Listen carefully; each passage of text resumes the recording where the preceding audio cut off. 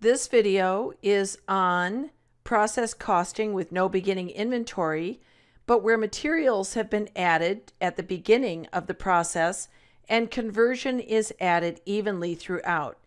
Additionally, when we do the journal entry at the end, we're going to move the inventory from one department to another department instead of to finished goods inventory. So let's go ahead and take a look at the spreadsheet. You can see I have this set up similarly to the other spreadsheet that we did, but there are some more columns, so let's take a look at it. We have a column for units, a column for material dollars, a column for conversion dollars, and a column for total dollars. We have beginning units, and those are all going to stay zeros for right now, plus what we add. So let's go ahead and add 700,000 units into beginning production during the period. We're also going to add materials of 175,000. And remember, those materials are going to be added at the very beginning of the process. So for example, this would be like starting to make 700,000 gallons of gasoline, and we take all of the crude oil and we put it into process all at once. The conversion costs are going to be 196,500. And just as a reminder, conversion costs are everything other than direct materials in the manufacturing facility of a process costing company. So this is the direct labor and all of those overheads: indirect materials, indirect labor, rent, taxes, utilities, electricity, maintenance, etc. Everything other than direct materials that happens inside that factory. So the total dollars that we have to account for are 371,000. Now, normally if we had beginning inventory, we would at that point add these together to determine everything that we have to account for. What we've added during the period is everything we have to account for since there was no beginning inventory. Now we have to look at the end of the month and determine how many were transferred out. We had 625,000 units transferred out. That means that there are 75,000 left in ending inventory, and that is just taking the total we have to account for minus what was transferred to the second department. 75,000 units are still on the plant floor.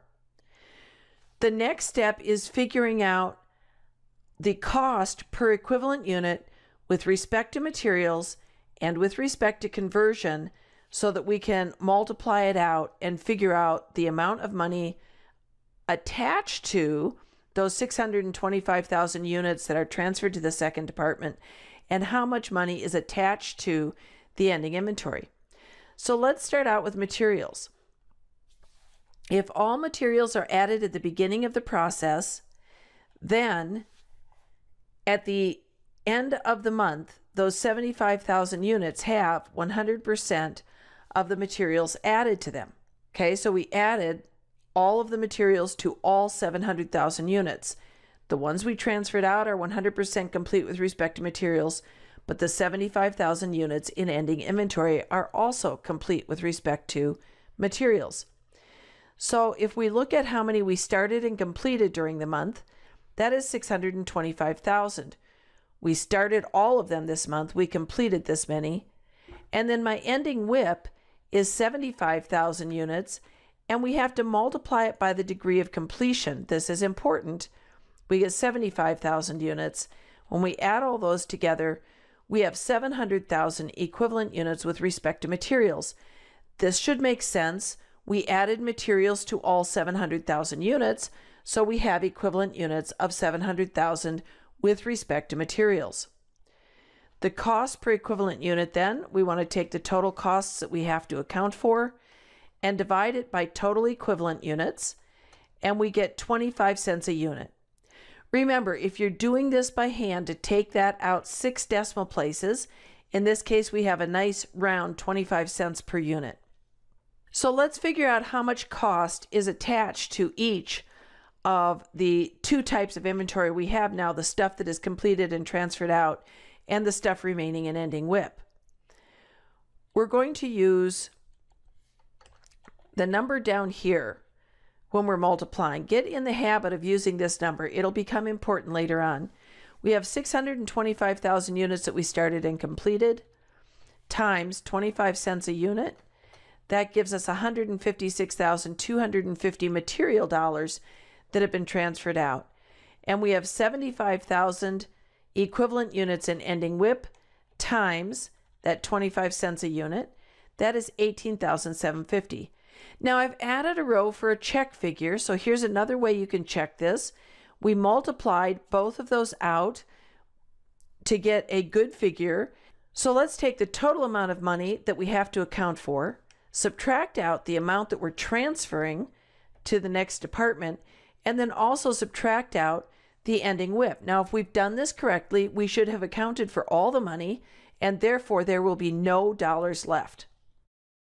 And that's good. We have no dollars left, so we've done this correctly. Let's move on to conversion costs. We're going to say that these units are 40% complete with respect to conversion. Those are just the units in the ending inventory.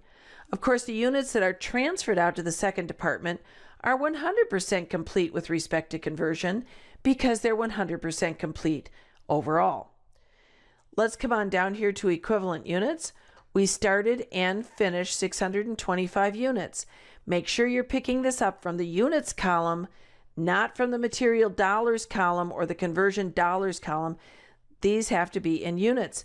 We have 625,000 units that have been started and completed.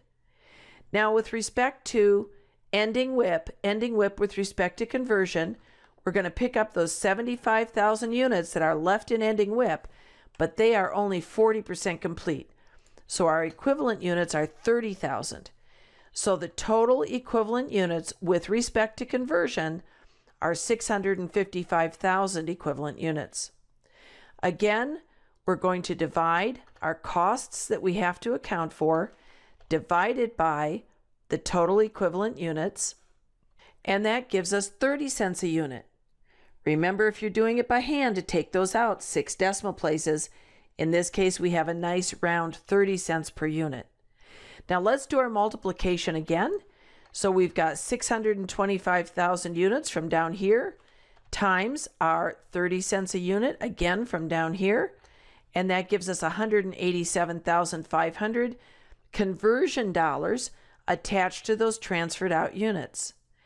We're going to pick up our 30,000 equivalent units down here. We're going to take that times 30 cents per unit. And let's go ahead and see if that's right. So we're going to take all the costs we have to account for. We're going to subtract what we transferred out, subtract what is left in ending WIP, and that should give us 0. Now, if you accidentally picked up this number over here, 75,000 times 30 cents a unit, you really want to do that check figure. That's incorrect. You have over costed this by $13,500. In other words, you have applied $13,500 of conversion costs in excess of what we actually had. So that's a good reason to use your check figure. I'm going to put it back to the way it should be, $9,000. Our totals, we're just going to add materials and conversion. Be careful not to pick up units when you do this. And we're going to add materials plus conversion. And then let's go ahead and do the check figure again. All the costs we have to account for, minus what we're transferring out, minus what's in ending WIP. That looks good.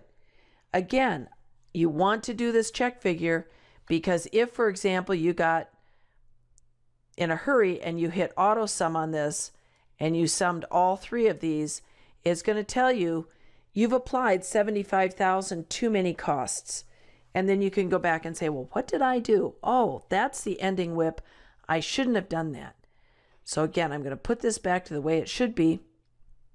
The last thing we have to do is a journal entry. So what we're going to do for the journal entry is we're going to move it into second department WIP. And how much are we going to move? What do you think? Okay, if you said $343,750, you would be correct. And then we're going to take it out of our first department WIP, $343,750. And let's go ahead and calculate the cost per unit transferred out. We're going to take total costs and divide it by total units transferred out.